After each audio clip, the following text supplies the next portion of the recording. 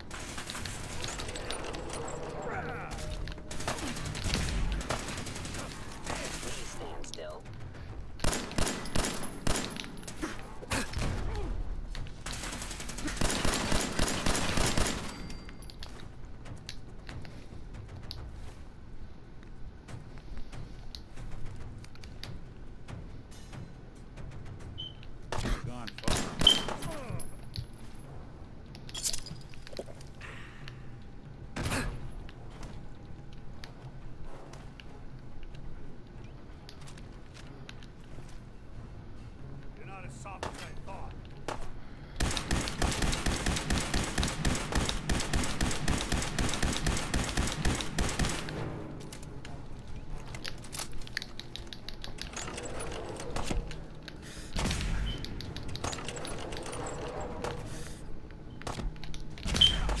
Not bad. Feel sorry for you. Came all this way for nothing.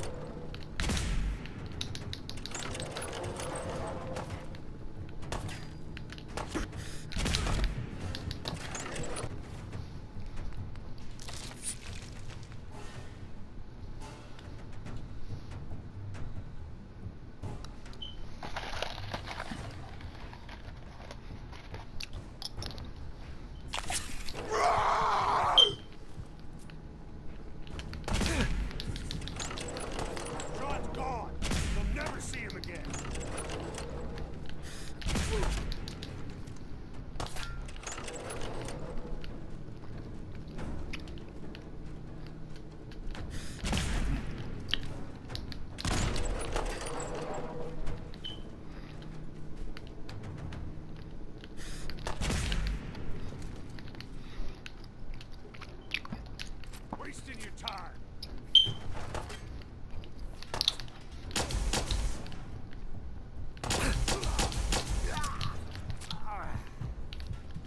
Good job. Bastard won't be hurting anything. Now this tech. Take a look around. You were Get barely all the human. intel this place can hide.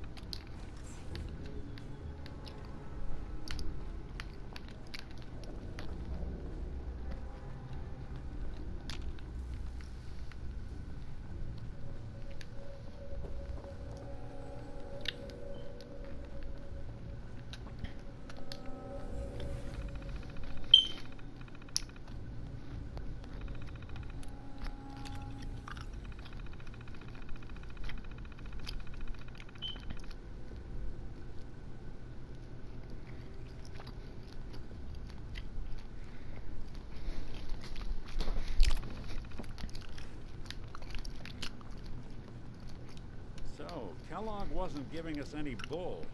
Your son really is on the inside. Even I don't know where the Institute is. They built me. There has to be a way, Nick. We're in the weeds here. Time to take a step back. Bring in some fresh eyes. Only person I know willing to snoop up the Institute's tail feathers is Piper, a reporter in Diamond City. I say we head her way. Talk this through. Diamond City it is. Chin up. I know the night just got dark, but it won't last forever.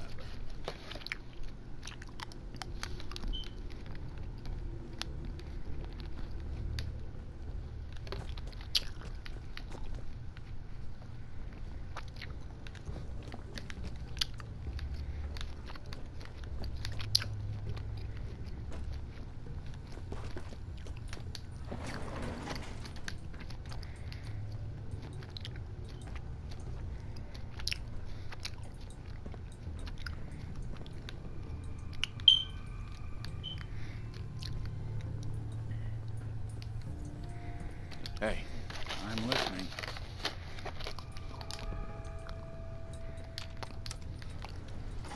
Going up.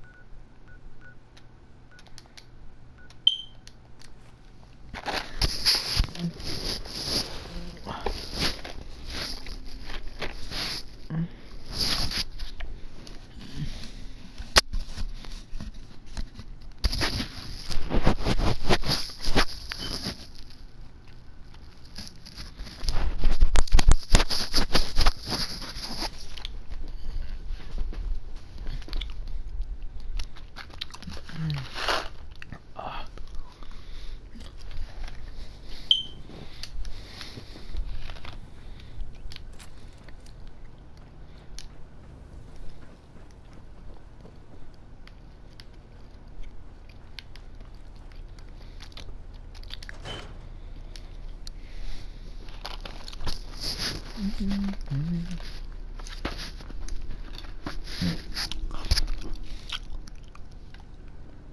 well. Nikki Valentine walks into my office for a change. What can I say, Piper? You, me, hard luck all seem to run together like acid rain down an old sewer. You, including your client here in that analogy? So, you two are finally letting me in on this little case of yours. What's the story? We need help, Piper. This man named Kellogg kidnapped my son. But that wasn't all. He was working with the Institute. He gave them Sean. The Institute. Oh boy. I've been investigating these creeps for over a year now. The Commonwealth's boogeyman. Feared and hated by everyone. True enough. Sometimes they snatch people in the middle of the night, and sometimes they leave old synths behind to remind us that they're out there. But to this day, there's one thing nobody really knows. Where the Institute actually is. Or how to get in. Exactly. But there's one person who has to know, right? The guy who just handed them Sean. Kellogg. Huh. Whatever you're thinking, it doesn't matter. He's dead. Yeah, I knew he wasn't gonna go quietly the moment I saw him. So, murderer and a kidnapper gets his brains blown out by an avenging parent. Huh. Be a great ending if we didn't still have the biggest mystery in the Commonwealth to solve. He wasn't gonna talk. Even if I had a way of bringing him in alive. Gets his brains blown out. Huh. His brains. You know, we may not need the man at all. You're talking crazy here, Nick. Got a fault in the old subroutines? Look, there's a place in Good Neighbor called the Memory Den. Relive the past moments in your mind as clear as the day they happened. If anyone could get a dead brain to sing, it would be Dr. Amari, the mind behind the memories. Who's this Dr. Amari? I'll let her give you her life story in person. Let's stay focused. Guess we're gonna need a piece of Kellogg's brain. Enough gray matter to bring to Amari and find out if this is going to work. Jesus, Nick. Gross. Seriously? I know it's grisly, but what choice do we have? We got no leads, nothing. That old merc's brain just might have all the secrets we need to know. Actually, I think I already have something. Kellogg had this thing attached to his head. Cybernetics, huh? We may have just won the lottery. Whether we're riding this crazy brain train or not, we can't all go running across the Commonwealth, so... who's coming with you? I have to go to the Memory Den either way, if I'm going to introduce you to Amari. If you want to head there together, just say so. I'll head out with Piper. We'll meet you there. Sounds good. You two stay out of trouble. Don't worry. We're gonna get this boy back.